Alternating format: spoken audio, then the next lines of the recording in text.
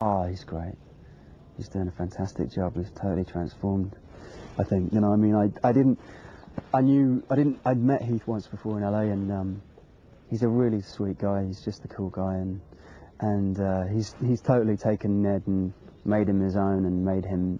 He looks like Ned, you know. I mean, he looks so like Ned, and he's found all these subtle nuances to the character, and he's making him play very interestingly. When you were in Ned Kelly, I was, I think, the most jealous I have been of anyone ever. Orlando Bloom, for me, was it. For me too. And obviously Heath Ledger, like, for you, as a young girl, like, going onto set, were you just like... Oh, I was just, like, a spaz. Like, I was just kind of like, ooh, the whole time. I was so excited. Orlando Bloom I had, like, one scene with, and I just, the whole time was just, like, so, he was just so dreamy. Just because it feels important to mention it. Heath was just, like, the kindest, coolest, like, weirdest in the best possible way. Like, just so was not, like, a Hollywood kind of... Yeah. So reluctant to, like, take on that, like, heartthrob. He was just, like, such a good dude. How would you like if somebody fucked up your last walk? You're like a goddamn woman. You're like your... This moment is so intense. Did you stay in character throughout filming, or did you turn it on and turn it off? I did not stay in character all the time. That would have been pretty hard on a person. But that scene right there, I was really hitting Heath. I mean, and he asked me to. I said, now listen, I'm, you know, a little more of a veteran than you. I said, when I was a young actor, I used to ask people to hit me. It hurts. And I said, I'll do it if you want me to. And I'm not going to hold back. Yeah, and he said, please. He said he needed it. And I was hitting him pretty hard. Hi. Hey, Julia. Is it true that you were the one who suggested that Heath Ledger sing Can't Take My Eyes Off of You in the football scene in 10 Things I Hate About You? And what is your favorite memory of that day? Yes. And my favorite memory of that day, I mean... That was your idea? No, it was definitely not. Oh, it was not your idea? Oh, okay. Oh, that's funny. Yeah, okay. No, well, that's a good rumor. Is it a rumor? I didn't even I know don't that. know. Yeah. Cool, I'll take credit for it. Yeah. My favorite memory of that day, the whole day, he was just phenomenal. I mean, like, running up and down those stadium steps, and nobody knew that he had this amazing voice, and he just went full out, and I got to watch it. It's such a great moment. Yeah. I think we had been cast for our essences without really understanding what our essences were. And that's outside of sexuality. I mean, we're like two straight guys cast in these roles. But who we are, who we were, Aang could see. And I don't know if I could. So when the movie had the response that it had, I think all of us who had been cast, that includes every actor, but the main actors of Heath and me and Anne Hathaway and Michelle Williams, like, I don't think we recognized what Aang had seen in us. So we're sort of wandering around blind at the profundity and the echo that the movie made. We understood the power of the story, but I think playing a character in it, we didn't fully. Yeah. And I don't think we ever had any idea it would have the impact that it had. You gonna do this again next summer? Well, maybe not. Like I said, me and Al was getting married in November. So, we're trying to get something on the ranch, I guess. You? Might go up to my daddy's place and give him a hand through the winter. I might be back. The Army don't get me. I enjoy rehearsals, and I believe that writing should hold up to the rehearsal process. And I think you learn a lot in the rehearsal process too. You also just mostly break through all of, I mean, there's some moments where it's nice to just meet somebody and go. But I find if you're going to get to a place where you really want to land with someone and you want to be present with them, it's very good, particularly in emotional things and stuff like that. You need to at least spend enough time with them that all that, forgive me for, but like all the bullshit of like small talk goes away, and then you can get to it. When I say all we have is broke down, I can't quit you, you know, that those lines. Tell you what, we could have had a good life together. Fucking real good life. Had us a place of our own. But you didn't want it, Ennis. So what we got now is Brokeback Mountain. Everything's built on that. That's all we got, boy. Fucking all. So I hope you know that if you don't never know the rest. You count the damn few times that we have been together in nearly 20 years, and you measure the short fucking leash you keep me on, and then you ask me about Mexico, and you tell me you kill me for needing something I don't hardly never get. You have no idea how bad it gets. And I'm not you. I can't make it on a couple of high-altitude fucks once or twice a year. You are too much for me, Ennis. You son of a horse and bitch. I wish I knew how to quit you. We had rehearsed it. We had gone earlier, months earlier, when it was still snowing there.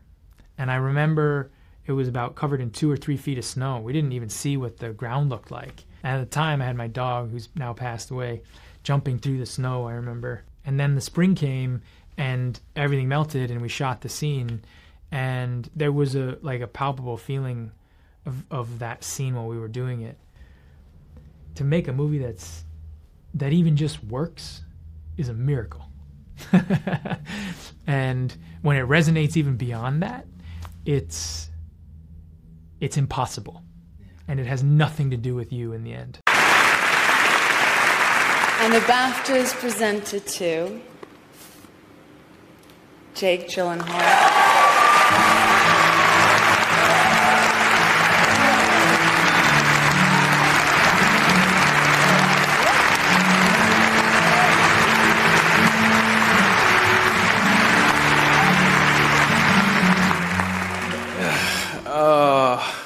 Who thought that this would happen? To the George twins, to all the nominees, this is, I'm just flattered to be in your company. I kind of wanted to go, hey, but, hey, yeah, Jamie will love that. Okay. Thank you so much to Aang, to Heath, to Michelle, to James, to Larry and Diana for writing this incredible story, to Annie Proulx for writing this too. It's almost all 3 of theirs. This movie means even more to me socially than it does artistically. The stunning success of Brokeback Mountain, in which she acted opposite the late Heath Ledger, catapulted her to a new level of success and earned her an Oscar nomination. What was making Brokeback Mountain like? Well, that was happy. That was happy at work. For a reason we both understand. Mm-hmm. Yeah. You fell in love on that movie. I did. I did. Maybe that's the secret. That off-screen love affair with Ledger only deepened the drama on-screen. Who could forget moments like this? I remember that day. Tell me. I remember that day really well. I remember standing in the hallway and thinking, water. Water. I want to be like water. Strong enough to hold up a ship, but able to slip through your fingers. It's unforgettable. Yeah, for me too. For me too. Thankfully. I hope not to forget it. You have worked with some of the best actors in the world. How would you rate Heath's talent? It was quite extraordinary, wasn't it? Oh, well, he's got to be right up there. And I think, I'm not sure whether I'm accurate about this, but somebody told me that Michael Caine, who's a very experienced bloke, said that one of Heath's recent performances, it could be the Joker, is one of the greatest performances he's ever seen on screen. Well, that ain't bad. And although you say it's not comic book characters, one of the nice things for us as an audience is there are comic moments, and that's mostly with you, isn't it? There's a lot of comic moments for me, but the surprise is with Heath Ledger, who plays this homicidal, psychopathic murderer. And he gets a lot of humour out of his part.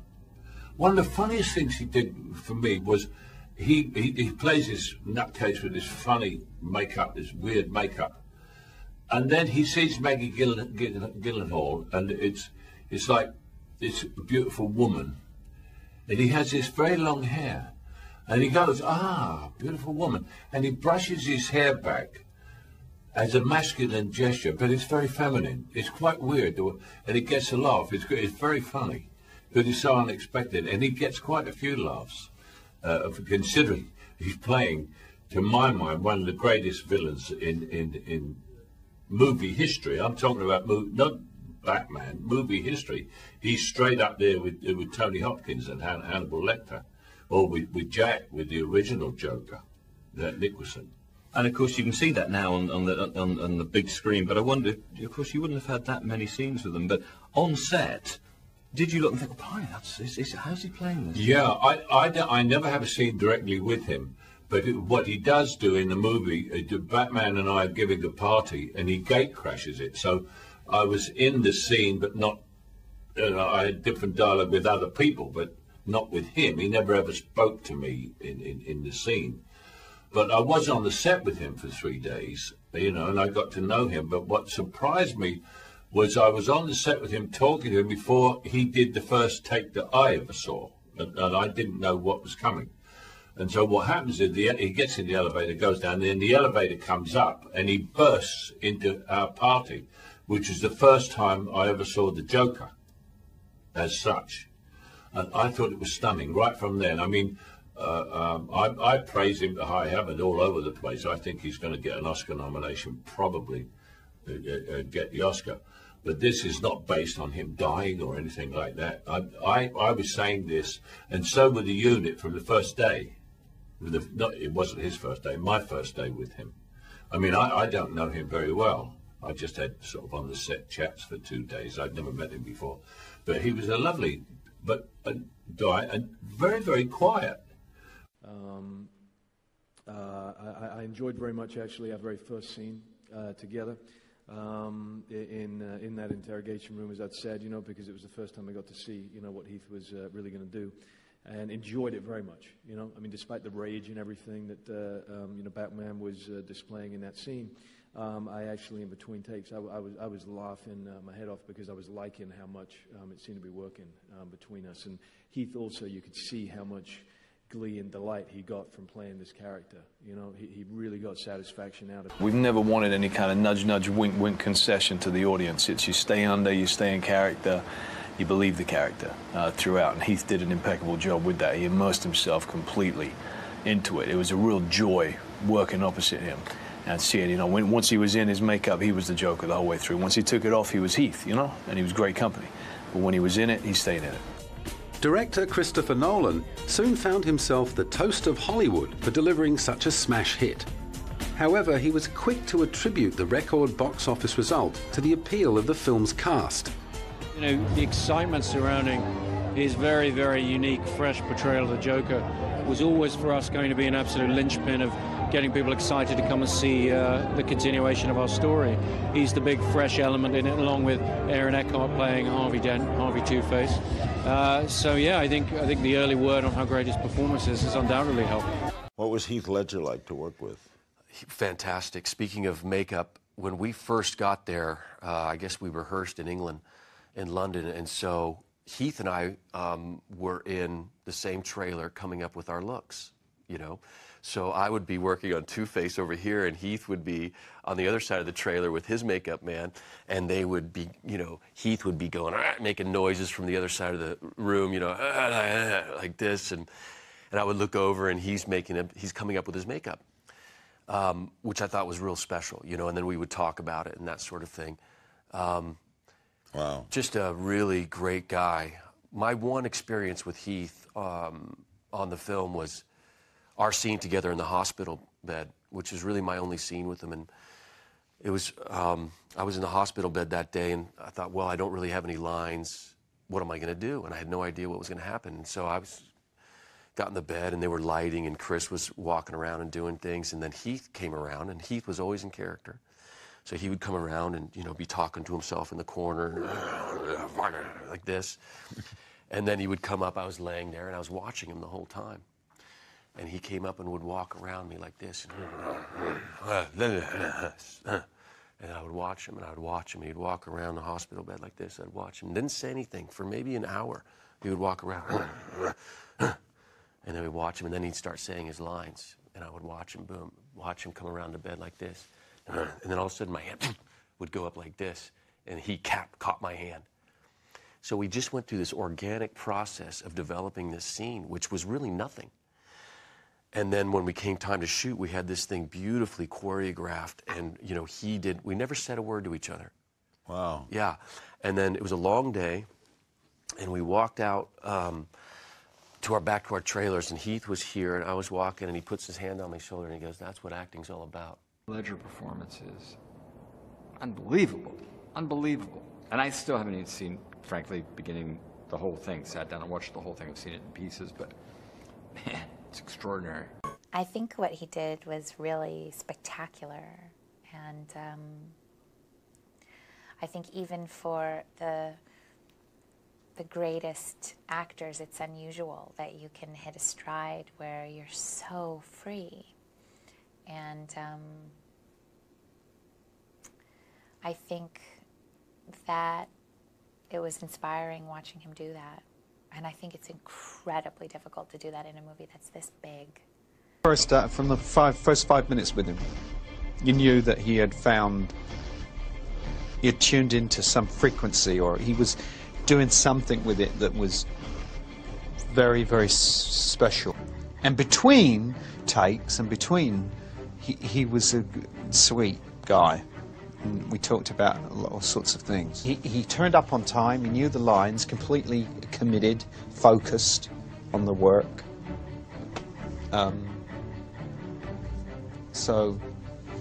And what you know, if you're going to leave, then I think, you know, be proud, leave with this.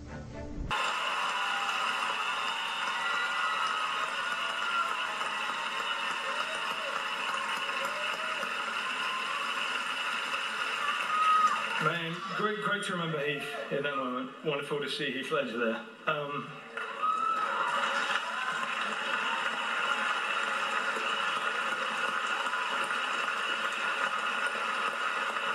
The final chapter of The Dark Knight has been written.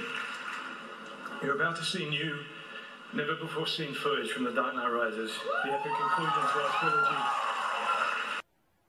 I'm sorry, Oprah. Something I hope you don't mind if I speak about this, but there's something I feel very unsettled at the moment, and I suppose it's because I only just saw the news about Heath Ledger's death, and oh yes. It seems somehow strange to be talking about anything else.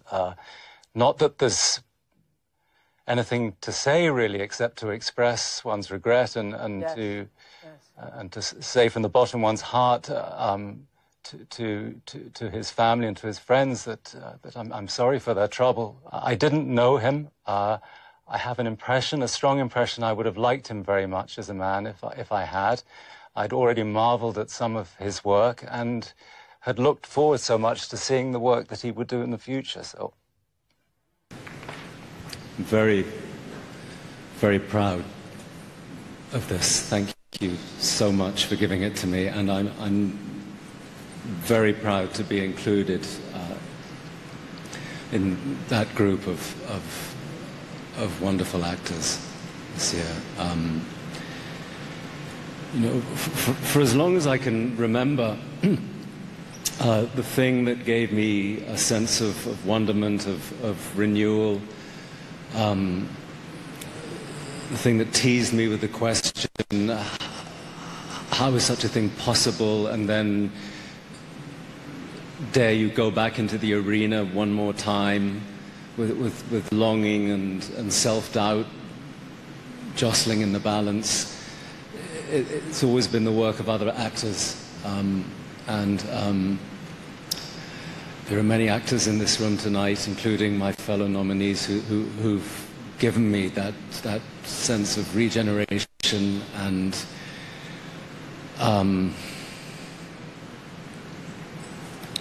Heath Ledger gave it to me.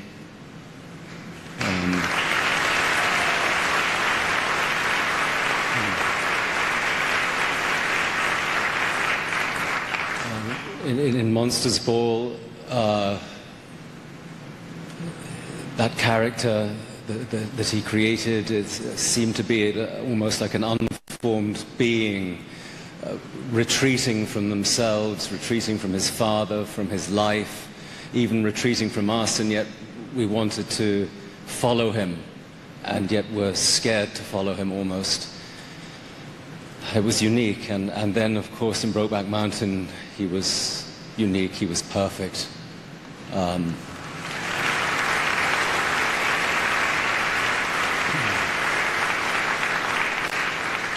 that scene in the trailer at the end of the film is as moving as anything that I think I've ever seen. And I'd like to dedicate this to Heath Ledger. So thank you very much. Thank you. As most of you probably know by now, and some of you may not know, Heath Ledger was found dead a few hours ago, yesterday, as you're seeing this, yesterday. Heath Ledger was an amazing, amazing, talented young man, 28 years old. He was a friend, and we will miss him. And we want to leave you with the last time he was on our show. We're back with Heath Ledger, and we're here. We're going to ride in a bobsled, and you'll see we're about to go down the mountain. Here we go. We're going down. Hold on. Really, really tight. Whoa. Wow, this is really, really fun.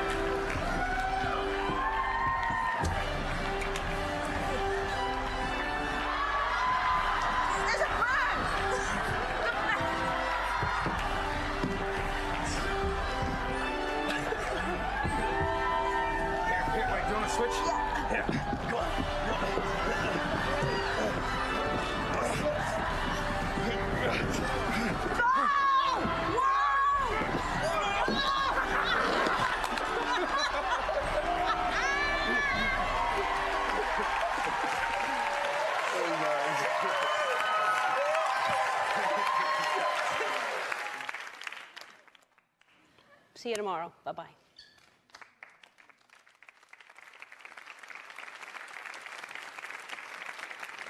Erica Leiblock on Facebook. What was your favorite experience working with Heath Ledger? Heath, you know, it's actually, we just celebrated the 20th anniversary of that movie. The movie I was in, Heath, was called 10 Things I Hate About You. Heath had really good taste in music. So he was the first time I ever heard one of my now favorite bands, and has been my favorite band, one of my favorite bands for many years, Radiohead. First time I ever heard Radiohead was driving in the back of Heath's car. OK Computer. He had a CD of it. A hell of an actor. Brilliant. Yeah, brilliant actor. Let's talk about Heath Ledger's Joker. What an unbelievable villain. You say that you knew early on that he was that great. Yeah, from the the first rehearsal I had with him. I called a friend in California, and they said, we were shooting in London, and I called home, and they said, you know, how's it going, and what's Heath like? And I said, it's really special. I think the actors, you know, if they're lucky, they do sort of consistently good work, and I liken it to, it's like you're flying at sort of subsonic speed, and then occasionally an actor will go through the sound barrier. And Heath has really tapped into something here.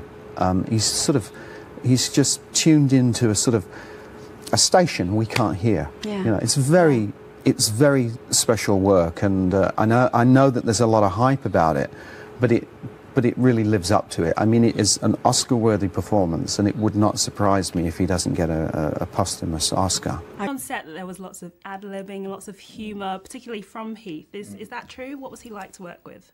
Oh, he was just playing. That was the great thing with Heath. He just bounced there the minute the camera started rolling. He was up and fired. We just having a great time because I don't normally allow much ad-libbing, but he was just so good at it. He knew that character, and every take he would come up with something different and surprising, which makes the whole process of making a film much more fun, because it's normally quite boring. Just, you know, you've planned it for a year, and now you're doing exactly what you want.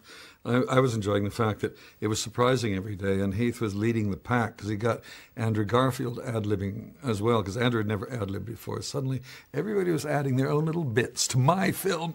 Terry jokes that he co-directed the film, and he really did. He did. Like he was about to direct his own movie, and he came in not just as an actor concerned with his own part, but he was concerned with the whole process and whether it was ad-libbing his own dialogue or putting, suggesting sequences or changing things around, or why don't we do it like this? Like, he was just always on the ball and energetic and generous, and just wanted to, make the best work he could. He was a good influence on everyone else. It was great. He kept everybody going. You come in the morning. I hate shooting because you have to get up early. Heath would arrive, boom, hey, let's go to work, woof, and he would lift everybody, and every day was like that. So, yeah, we got through an incredible amount in the first month. Luckily, we got through enough with Heath while he was still alive to actually be able to finish the film. Heath is such a giving actor, meaning, when he's not on camera and he's doing a scene with you, he's very giving in that he's still acting, and it lets you, be your character and concentrate on your character. And it makes it easier. Extraordinary. Yeah, extraordinary. Full of life, a lust for life and energy, which was contagious. Infectious in a really good way, and inspiring to everyone that he kind of, look at the reaction, look at the insane reaction after he was snatched away. Like people that never met him, people that he touched through his work, people that he touched because of friendships, because of whatever, like he was just it was a force of nature, and to be in the presence of that, and I think I can speak for us both and say that we feel really lucky to have met him and to have been in a creative situation with him. Yes, of course. He did such amazing work that there's a responsibility for any actor to play the next villain in a Batman franchise, obviously. So, yeah, I thought about that personally, but then also at the same time I have a job to do, and I'm just really grateful to be part of the team and the family. So it's more inspirational, really, that I follow after Heath, and just to have the opportunity at all, I'm just very grateful. I know one thing we didn't talk about was Heath Ledger. Yeah. Pressure. Did you watch his performance before going into it? What did you do? Heath Ledger gave one of the best performances, one of the most beautiful performances, not just of any villain, but in my opinion, ever in the history of cinema. He was so incredible, and out of respect to him and to Jack and everybody else, we knew we had to do something completely different. But what did inspire me by all those performances was the commitment that they made, how brave they were, and how they threw themselves into this role and created something so memorable. So there was a lot of pressure, a lot of responsibility, but very, very, very inspired and very grateful. He did some incredible work, a powerful artist who contributed to our industry in such a major way, and I'll never forget his work and who he was, his spirit. He's left a big mark on me and so many of my friends that we all hung out together with, and it's so sad that he didn't reach his full potential. I mean, he did so much, but his life was just too short. He's got a beautiful daughter, and his family. He's left a fantastic legacy. It's all right. They're the Brothers Grimm. People talk about them in Malzberg. They're famous. Right you are, son. The famous Brothers Grimm. Look at this strapping young lad. He is my daughter. And a fine wife he'll make some lucky man. You worked with Heath Ledger. Was that good? It was great. It was great. I'm not being hyperbolic at all by saying this, but he's the best actor I ever worked with. Seriously? Seriously. Yeah. He I don't know what to say about that. It's just terrible, and it's not something that I'll ever get over, nor do I think anybody who knew him, could ever get over. He's a really, really special guy, and I think to people who knew him, it just felt like his light was just too bright for this place, Think about the fervor that surrounded Brokeback Mountain when it was released 11 years ago. Heath, Aang, and I were at the center of a storm that year, fielding the praise and controversy that came from telling a love story about two men.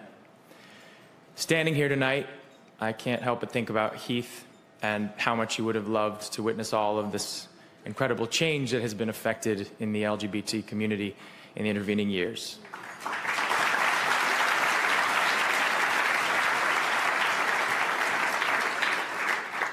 He would be proud to know that he had somehow played a small part in all of it. I know that I am. And even though Brokeback was very much a movie of its moment in history, Aang made sure that it would stand the test of time. He kept it simple and quiet, with respect for the characters and their corner of the world. He knew that to tell a big story, you have to keep it small.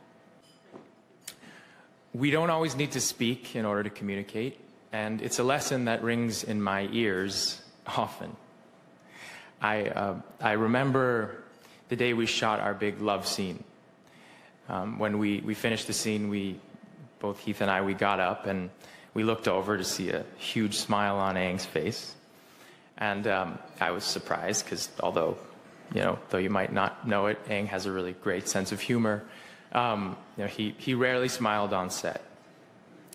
But this was a shit-eating grin. And so naturally I walked up to Aang and I was excited to see any sort of emotion cross his face. And eagerly I asked, I was like, how was that? How was that? You liked the scene? And he just was nodding in a really awkward way. And he just said, "So gay."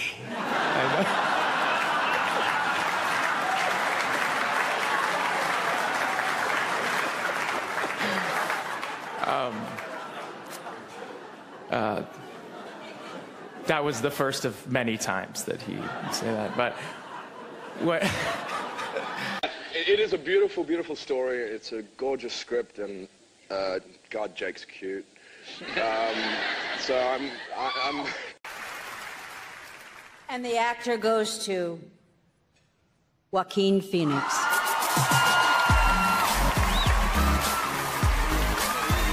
A five-time nominee, Joaquin Phoenix is celebrating his first win.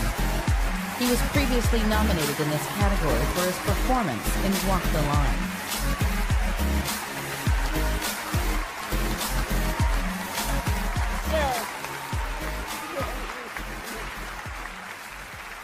Hi.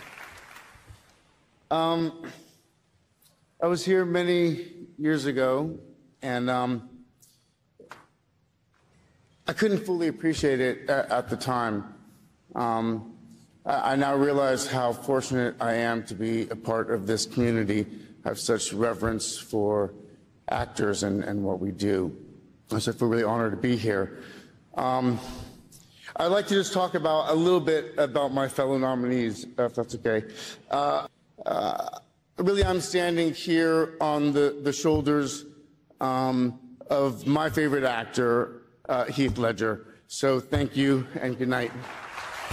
A friendship can't really be explained in a soundbite, nor can it in a 3-minute interview. And those who can do it, I find sort of odd. I happen to not be one of those people, but I think that